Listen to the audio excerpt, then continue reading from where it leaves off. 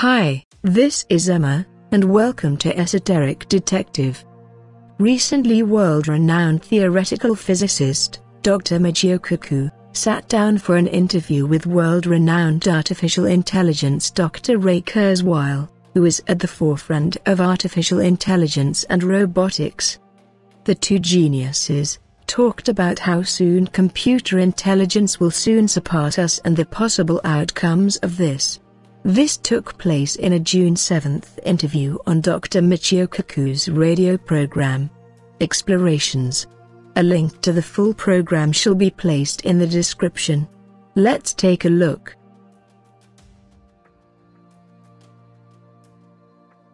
Very soon, machines will begin to approach human intelligence and perhaps even exceed human intelligence. And even worse than this for humans, robots will be able to create copies of themselves that are even more intelligent than they are. And so they'll be able to bootstrap themselves to become arbitrarily intelligent, in which case they may begin to leave the Earth and begin to colonize the galaxy. That is called the singularity, the point at which we have runaway machines creating machines of even higher intelligence, and the whole process just keeps on going until they, take over the universe.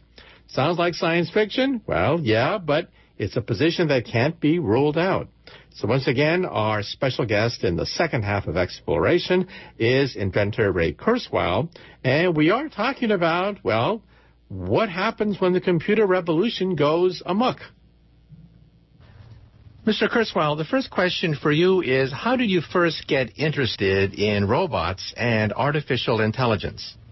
I've actually had in mind being an inventor since I was at the age of 5. And age of 12, I discovered computers. I built some primitive computers myself and got access to one as part of a summer job, and quickly became fascinated with the ability to kind of model the world, albeit primitively at that time, in the computer and create virtual realities, and also model our thinking processes.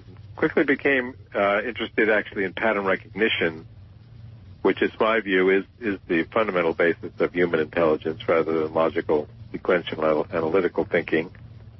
And a project I did in high school was to build pattern recognition models of melodies, and I would feed in the melodies of Mozart or Chopin, and it would build a pattern recognition model and then write original melodies in the same style from that model, which were recognizable, kind of sounded like second-rate compositions from a second-rate student of Chopin and Mozart. And that started really a lifelong fascination in pattern recognition, which is really my primary technical field. We will have machines, which is to say non-biological entities, that do have the complexity and richness and depth of the human brain, indeed modeled on the principles of operation of the human brain within a few decades. And when these entities claim to be conscious, to be joyful, fearful, angry, and so on, unlike, let's say, the computer characters in video games today, those entities a few decades from now will be as convincing as humans. They'll have all the subtle emotional cues that we associate with somebody really having those subjective experiences. So are they conscious? Some philosophers will say no, they're not squirting human neurotransmitters. You can't be conscious if you're not biological. But there won't be any clear distinction. We won't be able to separate them from any kind of objective observation. And my prediction, and this is really not a philosophical statement, but a psychological and political prediction, is that the bulk of humans, unenhanced humans, will consider these non-biological entities to be conscious. In any event, they'll be very intelligent. They'll be able to convince us that they're conscious, and they'll get angry at us if we don't believe them. And it'll be an actual political and legal issue as well. In my view, the real issue of consciousness is not something we can resolve scientifically, because science involves third-party objective observation. Consciousness is inherently first-party subjective experience, and there is a gap there. Some people go on to say, well, since it's not scientific, it's not an important question. I would turn that around and say it's really a very fundamental question. It shows that there is a need for philosophy outside of science. But these will become real compelling questions as opposed to just abstract philosophical debate in this 21st century. If you follow all the exponential trends in computation, communication, brain scanning, exponentially growing knowledge of the human brain, it's, I think, conservative to say we will have reverse engineered the principles of operation of the human brain within a quarter century. So how smart are our robots? Are our robots really so dumb that they are really insect level at the present time, barely able to understand chairs, tables, the ceiling, the roof, people maneuvering around the room? How smart are the robots today? Ultimately, I believe within less than 3 decades, by 2029, these machines will be operating at human levels and will combine human levels of intelligence, the subtlety and suppleness of human pattern recognition with some of the natural advantages of machines, most notable of which is the ability to instantly share knowledge. Now let's talk a little bit about Moore's Law, the doubling time you mentioned of 18 months for computers, meaning that at Christmas time, your computers are almost twice as powerful as they were the previous Christmas. Exponential growth in bacteria, for example, eventually seals off, otherwise bacteria would take over the entire planet Earth. And exponential factors do taper off because of external effects.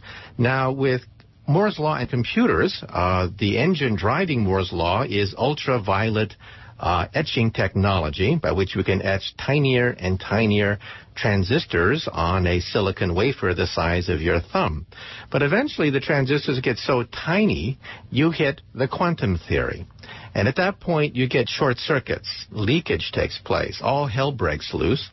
And by 2020, all bets are off. The Intel, one of the senior engineers at Intel, admitted recently in a major paper that, yes, they can see the end of the tunnel. And that is, at a certain point, it's going to be prohibitively difficult to etch silicon components that are tinier and tinier, and eventually you get leakage because you don't know where the electrons are. Some people have said, let's make three-dimensional cubes. But the problem there is you have heat generation, enormous quantities of heat generated in three-dimensional cubes. So the question is, what happens after 2020 when all hell breaks loose and Silicon Valley becomes a rust belt? Well, it's a key question, and to examine that, I've done a number of things. I have been an ardent student of technology trends. I've been measuring the actual power of different technologies for 25 years. I have a team of people doing that. One thing I did is put 49 famous computers over the last century, long before there was a Moore's Law, on an exponential chart. And this exponential growth has been going on not just for Moore's Law, but back through 5 different paradigms. Moore's Law, the shrinking of transistors on a flat integrated circuit, is not the first, but the 5th paradigm to provide exponential growth to computing. And every time one paradigm ran out of steam, because as you correctly point out, every method of exponential growth eventually runs out of capacity. Rabbits in Australia eat up the vegetation and stop growing exponentially. They even reverse direction. Every time that happened, another paradigm came along and started another S-curve of exponential growth. They were shrinking vacuum tubes to continue exponential growth. Finally, they couldn't shrink them anymore and keep the vacuum. That paradigm ended. Transistors came along. And the next paradigm will be three-dimensional computing. We live in a three-dimensional world. Our brain's organized in 3 dimensions. Our brain, by the way, uses a very cumbersome, very slow electrochemical information processing method. That's 200 calculations per second. They're digitally controlled analog transactions, but they're roughly comparable to calculations.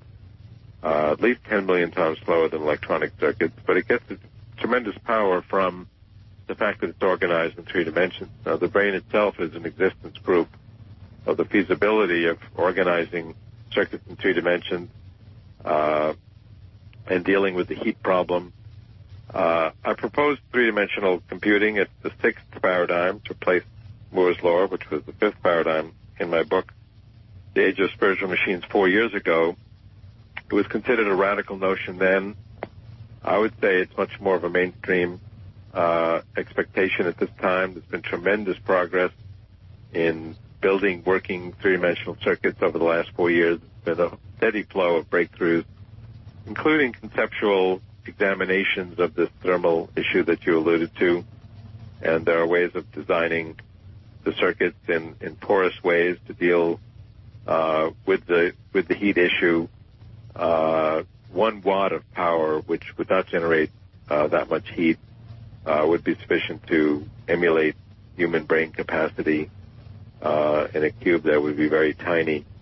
So the thermal issue is, in fact, a key challenge, but there's a lot of confidence that that's feasible. And we still have at least a dozen years to go. And what we've seen typically is when the end is in sight for a particular paradigm, it creates tremendous pressure in the R&D community to create the next paradigm. And we have a lot of advance warning this time.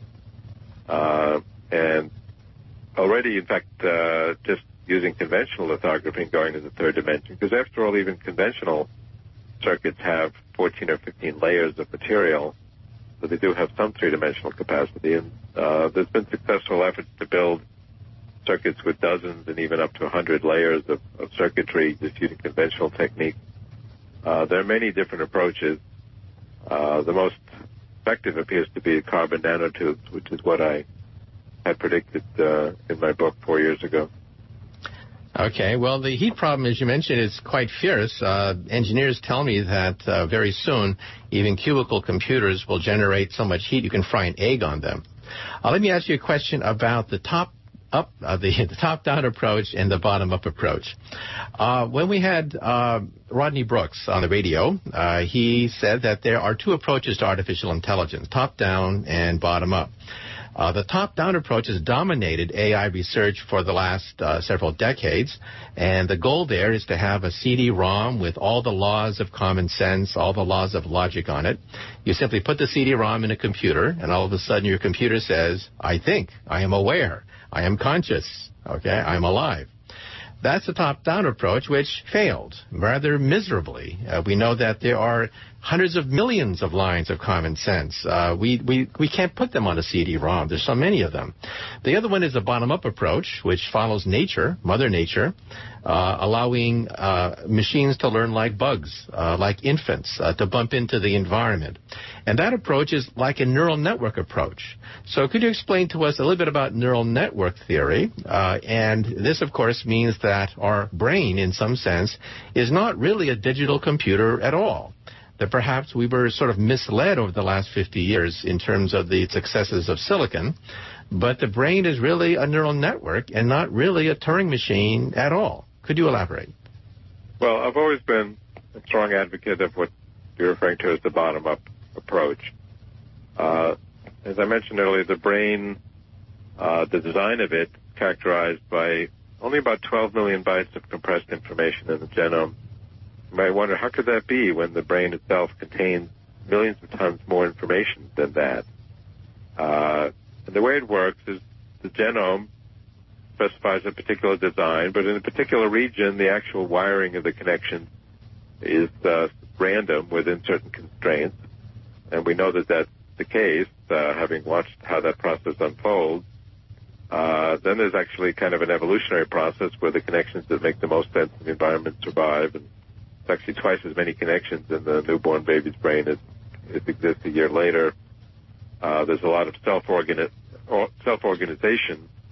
And the brain has the capacity to interact with its environment, make sense of the environment, as well as make sense of its own design and its own interconnections actually continually being repruned and reconnected to make sense of the environment and to learn.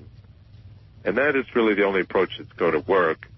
I think the Psych project of Doug Lennat is interesting. It's accomplished a lot, but I never felt that we could build human-level intelligence that way. We really have to build it the way nature builds it, which is a machine that has the capacity to learn, and then provide for its education. Now, neural nets is sort of one attempt based on a crude model of how human neurons work, which actually builds lots of neuron simulators and connects them somewhat the way the brain connects them and let them self-organize. And there's a number of different approaches to neural nets. They're all very simplified from what we now know is true of actual neurons. And as progress in reverse engineering the human brain progresses and we have more sophisticated and realistic models of actual neurons, we can build more realistic biologically inspired paradigms. But in general, pattern recognition, which is my field, works by emulating nature in these self-organizing methods. We set up some approach, which could be a neural net, this thing called Markov models, which is the mathematical cousin of neural nets. There are evolutionary algorithms that actually emulate evolution. And actually part of human learning has a kind of an evolutionary process take place inside the brain for the better connections that survive. And, we use these techniques in our pattern recognition approach. We'll actually simulate evolution, have different solutions to a problem, compete with each other through thousands of generations of simulated evolution. And these biologically inspired methods are very powerful. They give results that are essentially unpredictable, just as sort of human decision-making is unpredictable without actually letting it unfold. And this is really the approach that will work, trying to define as analytic, logical rules every bit of common sense. It's not going to work. It's too complex, too unwieldy, and it's not how human intelligence works.